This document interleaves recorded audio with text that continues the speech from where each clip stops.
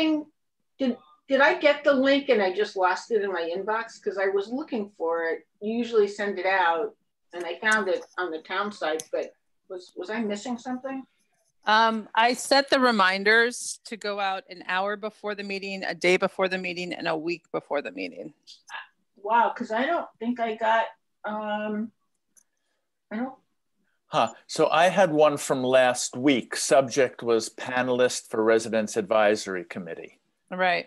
From last Thursday. I didn't get more recent ones than that.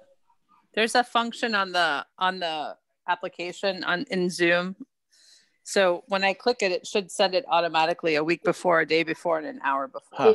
It did not do hour or day. I don't know why, and maybe I just missed, Yeah, I didn't get the hour or day either. I just got the one from last Thursday. Yeah, and I missed that. But of course it is, the Zoom links are on the calendar, so I thought it all worked out. Okay. It's interesting that you ended up in the panelist room. Yeah, because the calendar Zoom link is the public Zoom link, isn't it? Right. Yes. Yes, it is. Oh, nobody knows how this works. Oh, so how would I get in? Because the administrator would be keeping me in the waiting room or something like that, whatever. Correct. You would be out on the, yeah. All right. Well, it did work. So that's a whole other thing. Anyway, I don't care. Here I am. Hooray. But I assume Keisha's coming too, so we'll wait for her. Sure. So while we're chit-chatting, we're not going to start yet. Although we do have a quorum, I will say. 2 of 3. Let's wait. I wanted to say, we've been watching the new season of The Crown. Does anyone else? I've only seen the first episode, so don't talk about it. I won't be a spoiler, but we just saw the second one. Don't know. No, I'm not spoiling it. I'm not looking.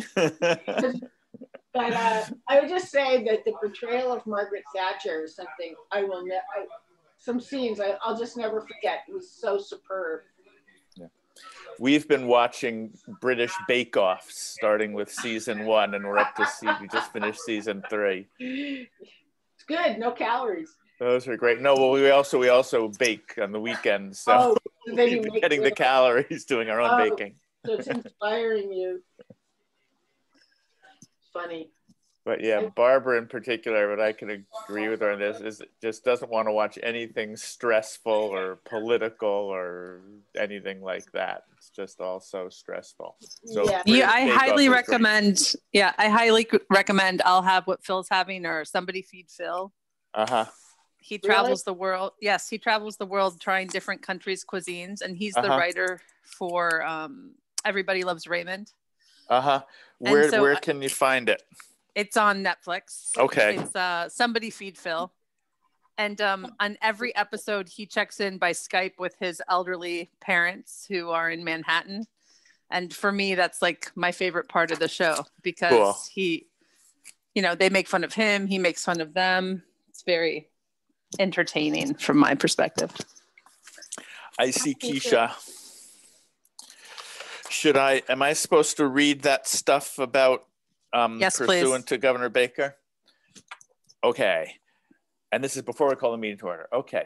Pursuant to Governor Baker's March 12, 2020 order, suspending certain provisions of the open meeting laws, General Law, Chapter 38, Section 18, this meeting of the Residents Advisory Committee is being conducted via remote participation. Now we do a roll call to check and make sure everybody's video and audio is working properly. So Jim, are you here? Yes, I am. Keisha, are you here? Yes. Connie, are you here? Yes, I am here. Reporting. Angela, are you here? Yes, I am. Okay. And just a reminder, this meeting is being recorded. Did you start recording? Yes, this meeting is being recorded to the web and could be shown on Amherst Media and broadcast in the Town of Amherst YouTube channel. Okay, our meeting is called to order. That was fun. Yeah. So first item on the agenda is to approve the minutes from the previous meeting, which was October 7th. Anybody have any thoughts or comments? Look good to me. Looks good to me. All those in favor of approving the meeting, and we'll just say raise your hand if you're in favor of approving the meeting. I see 3 hands raised. The meeting has been approved unanimously. So I haven't done any interviews since our last meeting. So that's my summary. Keisha, have you done anything? I've done 15. Oh my God, I'm getting another prize. Okay. Anything to report on them? We agreed on 7. So I was present for 15. There were 18 interviews and we agreed on 7 to refer to the town council. Can you just say which committee, please? The Community Safety Working Group. Yeah, that's what I thought. Oh, okay. Yeah. That's right. I knew you'd been busy. Right. And Connie, how about you? Well, I think Keisha had asked for a break after that, understandably. So I took CDBG and Munson Library. And I think it was around 8. Apologize for not counting. You might remember better, Angela. There were definitely a couple more candidates than slots for each of those. So that, yeah, I think that's a stronger situation. So those are the ones I did of late. I did have a question just to follow up on that. So I saw, I think it was on the town's Facebook page, which I get, that they were looking for members and they listed a number of committees and they listed the CDBG committee and we had filled all the vacancies, I thought. So Angela, maybe you could update me. Did another vacancy come up after we did the recommendations? Yes, there is just one. Well, it's due to a resignation. Can you say who resigned? Off the top of my head, I cannot actually. And I'm wondering if it's someone who serves from another group who didn't want to be reappointed. Okay. And so we view that as a vacancy and it gets posted. So it gets put out even though. Right. Yep. Even though it's a little misleading. Yes. I wonder if there's a way to add a parentheses or something when it comes, because it's unfortunate when we recruit, we ask people to join and then they either hear nothing because it's not in the normal vacancy route. It's a representation it's a set aside for a committee appointment. Right. I wonder if there's a way to annotate that, because and just for me it was a little distressing because I was like, wait a minute, we just did that one and we filled them all. Right. So it would have been nice for me to know what was going on. Yeah, and that happened to us with the Disability Access Advisory Committee as well. We picked 2 people, we appointed them both, and then as soon as the person received their packet and read through the materials, realized it was way too much of a commitment and pulled out before getting sworn into service. So. Right, but that wasn't a slot position, that was open. Right. So is there a way to re-examine how that's put out when it's not really truly open? Absolutely, yeah. I can talk to Paul and Brianna about that. Okay, so that could just be in our minutes, just a point.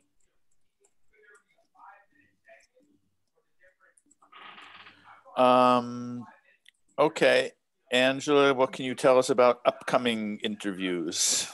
Paul and I met briefly yesterday. There are 2 vacancies on public art, but the chair of public art had asked for us to wait until the percent for art bylaw had been passed and then do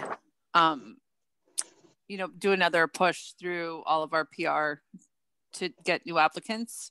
And Public Shade Tree has 2 vacancies. And so we just put a call out for that one. And then we also, I think, included Disability Access Advisory Commission on the most recent shout out for volunteers. So those are the top 3. I'm with AgCom. It's a pretty specific board, a lot like water supply protection. And so we do outreach in a different way for boards that require some type of technical knowledge. So AgCom and local historic district, we have to dig deep because we're looking for someone to represent the real estate community. So we reach out to that clearinghouse for that profession and ask them for recommendations from within, that profession. Right. So Paul's on local historic, and then I think Dave Zomac's helping me with AgCom. And is there one vacancy on each? Yes.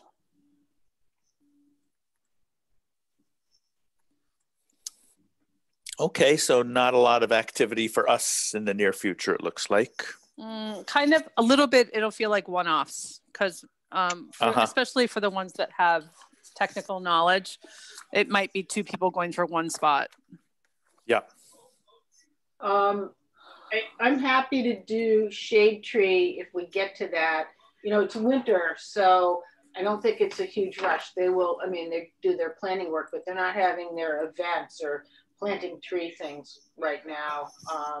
So I don't know how much of a rush there is, but I think I did shade tree last time, and I'm happy to do that one again. The interesting conversation I had with the staff liaison for the DAAC was maybe it's time, because of the work that they're doing and the discussions they're having, for them to have someone with ADA knowledge who might be a planner or an architect as part of the board for DAC. Mm-hmm. Mm-hmm. So that would mean some recruitment to get them into the pool. Exactly. Because that's kind of a niche, right? I mean, I don't have extensive knowledge, but. Right, because they do plan review. Right. Both development plans and sometimes building plans for, sort of compliance and suggestions for improvements. Mm-hmm. But yeah, maybe a local architect or builder, somebody who's involved in it from that end, who understands the law, might be useful. Yeah.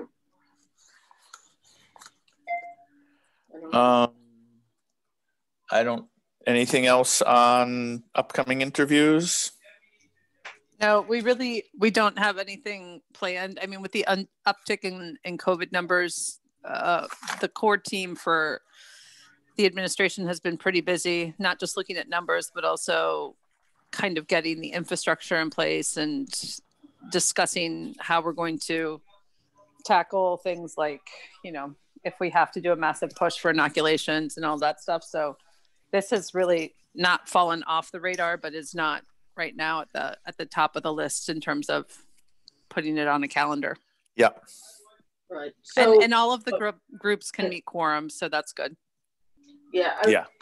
I was thinking maybe we could keeping track of what's going on, where there's vacancies, some of this targeted recruitment as it makes sense, but to kind of lay low over the next couple months. We've just done the big push over the summer to fill up all the committees with the appointment time. So I think we could just say this is a back burner, not a front burner issue. So I'd like to say that, but the one thing I forgot to mention is personnel board. Because we've had such turnover in the leadership of our HR department, that is a group that I think Paul is looking to shuffle up, along with Donna Ray Keneally, the new HR director's help, sooner rather than later. So that might be one where the turnaround time might be quick, and I might reach out to all three of you and say who can take what, because we've had the same people on that board since 2016. Yeah. So if I could just add a footnote. So when I was on select board, let me turn this cell phone off. When I was on select board, I was the liaison to personnel. So I went to a lot of those meetings over those years. I'm wondering, Angela, do you know, is Charlie Sherpa still the employee representative? I don't know that information. And because Evelyn came in and then left, and Donna Ray has just been hired, I'm not sure that they've met recently. Okay. What's the new HR person's name? Donna Ray Keneally. Donna Ray Keneally. Okay. Okay, great. Thanks for the update. Okay, I guess we can move on to looking at this draft survey I sent you all. Yeah, great.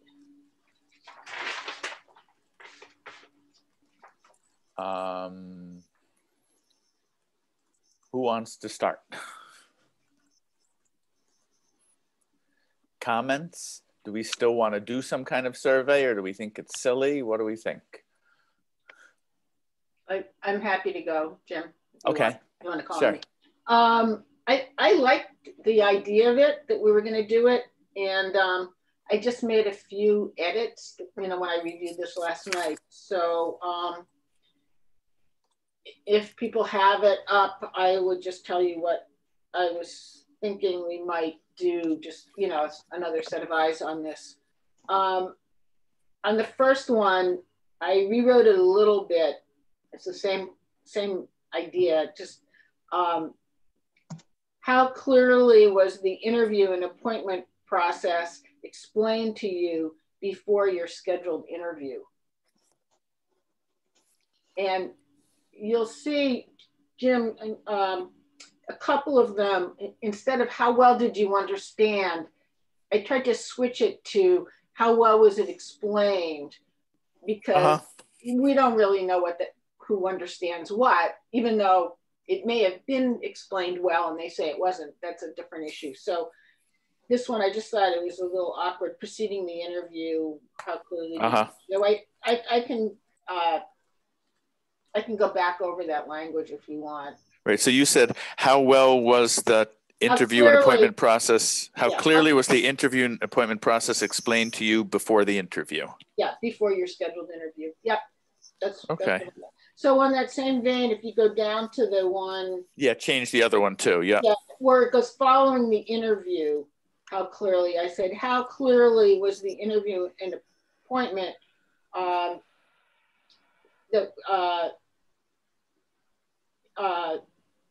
process explained to you. And I think there's one more like that, and these are really minor. This is a little bit different. Your last one, the closing one, do you have any additional comments about the interview process and ideas for improving this process? Mm-hmm. And then I thought we could conclude with something perfunctory like, thank you for taking the time to answer these survey questions, and then resident advisory committee, and then put our 3 names so people know who's surveying and why we're asked, who's involved and what, who's putting this out. Yeah, I'd say if you can send the wording to Angela, she can put it in the minutes. Is that good, Angela?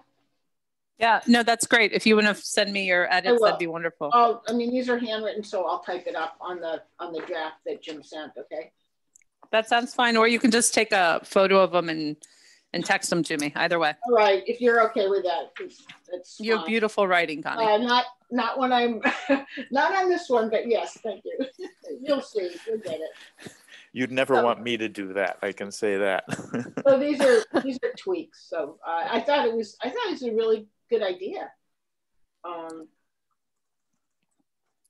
I don't see Keisha anymore, but she's still there. Yeah, I'm here. Maybe you drove away. I don't know. She drove away. She looks like she's not in motion. Any thoughts, comments from you? I thought it was pretty good. I wasn't sure about some of the wording of some of the questions also, but I didn't type up any changes, but I thought it got to the heart of what you all were hoping to get from the survey questions. Angela, any comments, thoughts from you? No, I think more information is better. And we're asking a lot of people, and it would be nice to know if, I thought the questions really hit, like Keisha said, to the heart of what we need in terms of moving forward and how to streamline the process, especially in this time of COVID where everything is remote. It's a good time to do this. So Angela, you can give us sort of the new wording, or you can put it in the minutes. And where do we go from here? Yep. Sounds good. Should we start sending it out to people after their interviews?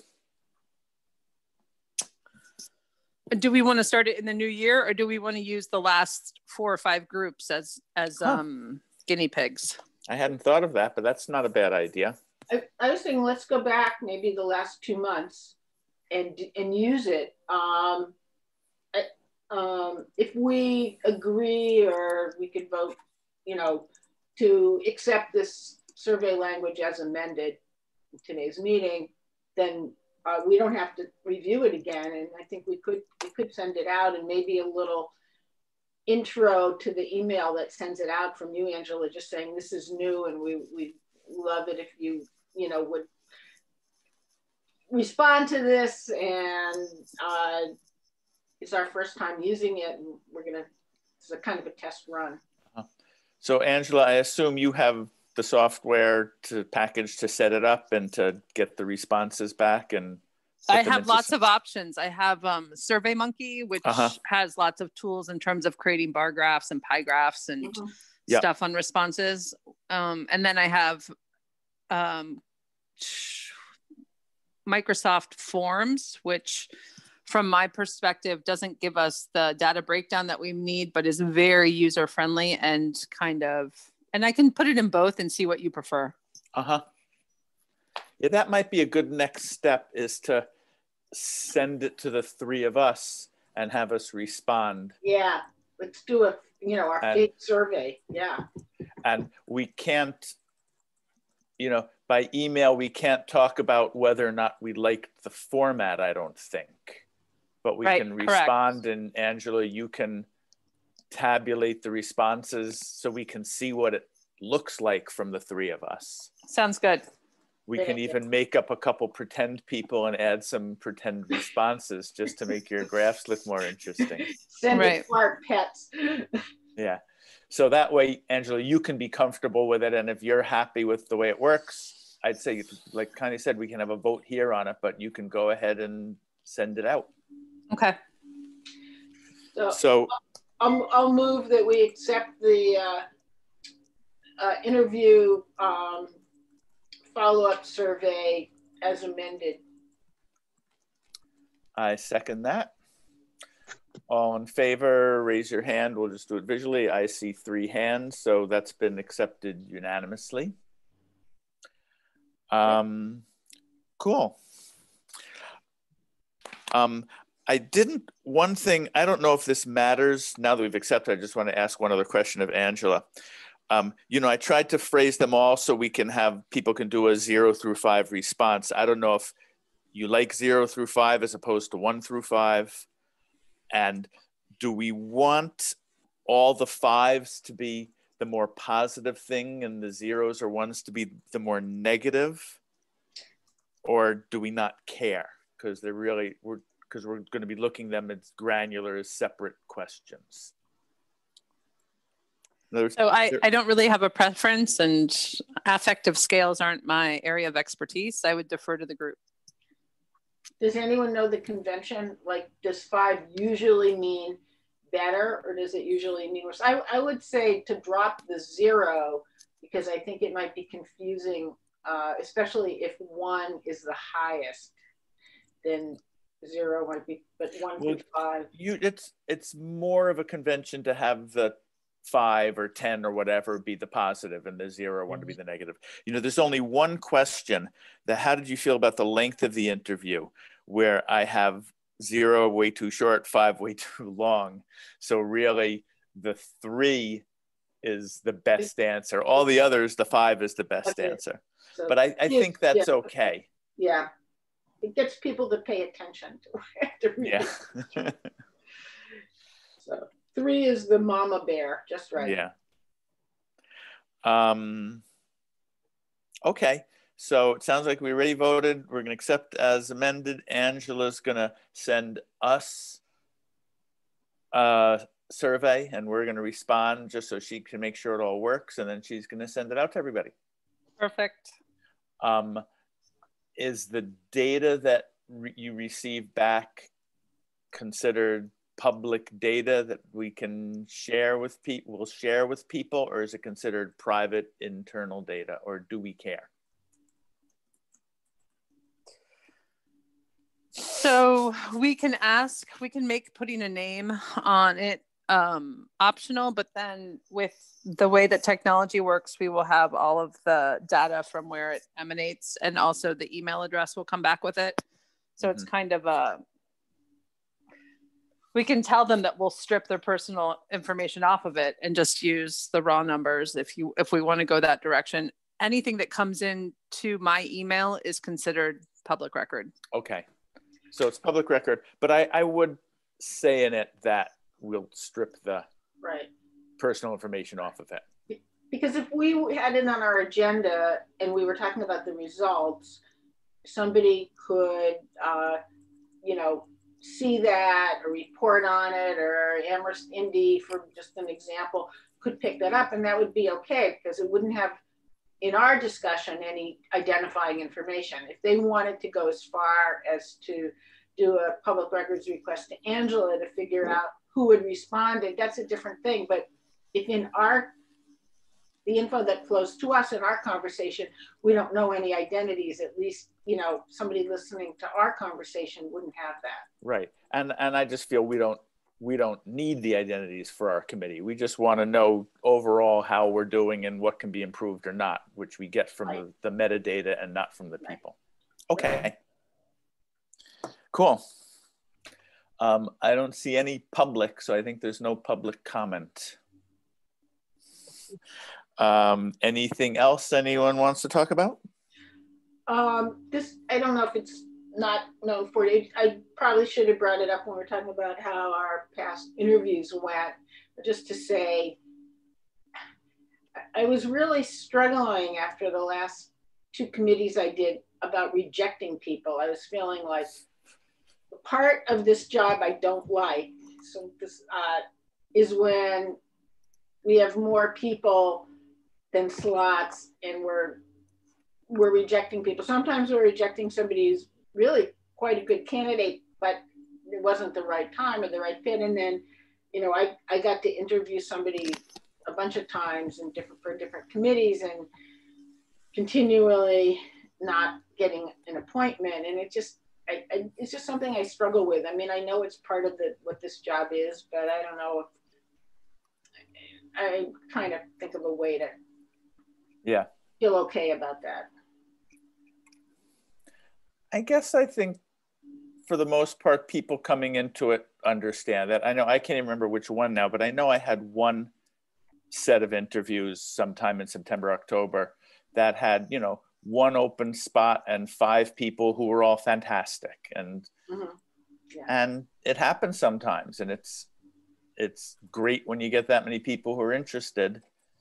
And, I feel that Paul and Angela are pretty good about following up with people and telling them, you were fantastic, but there's only a limited number of spots. And, I think it's sad to say no to people, but it's a better scenario than if we didn't get enough people who wanted to be on committees.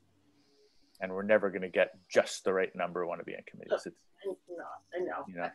It's been a really interesting time because people are reevaluating how they want to spend their time. And so what I'm finding from a recruitment standpoint is the more I reach out to people and the more I try and get a diverse mix of people for the vacancies that we have, never before have I heard so many responses of, you know what, I'd really like to, but at this time I have other priorities. That's interesting, because I would have almost guessed you'd get more people want to do it because they're just sitting around with nothing else to do. Yeah, it's been fascinating to kind of I am amazed at the amount of time that we're spending doing outreach work on a really one-to-one level, trying to get, especially I'm thinking back to the last 2 or 3 groups where there are certain charges that are written very specifically about the sections of town from which the people have to come, like for the Munson, you have to live in South Amherst, or it's suggested that you live in South Amherst and use the facility in order to be on the board of trustees for that group. Yeah, I was impressed for that one where you said you had 2 applicants for 1 spot. That's really good for the Munson. I think we had 3. Yes, you had 3 for 2. 3 for 2. 3 for 2. Yeah, it was good, and they were strong candidates. So that was good. Maybe there's sort of a cycle to all of this, because when we first transitioned from select board to town council, and it was kind of like a new beginning and a lot of excitement, there was a rash of new volunteers. And now we're just in a different time out, yes, you know, in the community, in the world. So it's like the flow. Yep. It's a good time to do the survey. Yeah. Okay, good. Great, good comment. Anything else, or are we ready to adjourn? What about next meeting? Do you want to meet in December and see if we've caught any fish with the survey? I don't know, you think, or do we wait till January? Go either way.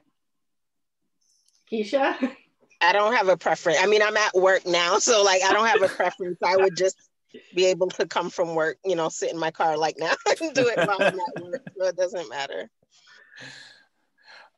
What's the likelihood we'd have responses by December to look at? Judging from my conversation with certain individuals, I think we'd have responses for all the reasons that we've just discussed. Like I think we would definitely have a handful of responses, especially from the last 2 months. Okay, so I would suggest, Jim, why don't we do a short, you know, let's assume it'll be short. Our main agenda item will be looking at responses, and that may be when we want to tweak the survey based on what people say. So Tuesday, December 15th. How does that sound at 11 o'clock? All days are equal right now to me. Yeah, I mean, right now that looks great for me. I want to mention to the group that in addition to sending the survey to you, I'd like to send the survey to Paul. Oh, definitely. Oh, okay. Sure. Yeah. I just, I'm sorry, I just pulled up my calendar and noticed on that day, I have a haircut appointment in Northampton at 12 o'clock. Those are pretty sacrosanct. So if we could either pick a different day or do it at 9 o'clock or something like that. How about Wednesday, the 16th? Good for me. That should be fine for me. Okay. And did you say 10 o'clock, Jim? 11 again. 11 again, okay. Yeah. Wednesday, the 16th at 11. Yeah. Cool. Great. Okay. Thanks, everyone. Thanks, everyone. I'm all in favor of adjourning this meeting. Say aye by raising your hand. Aye. We all want to adjourn. Okay. Yeah. This meeting is adjourned. Okay, bye. Stay healthy. Wash your hands. Thank you, everybody. You too, Angela. Bye. Thank you.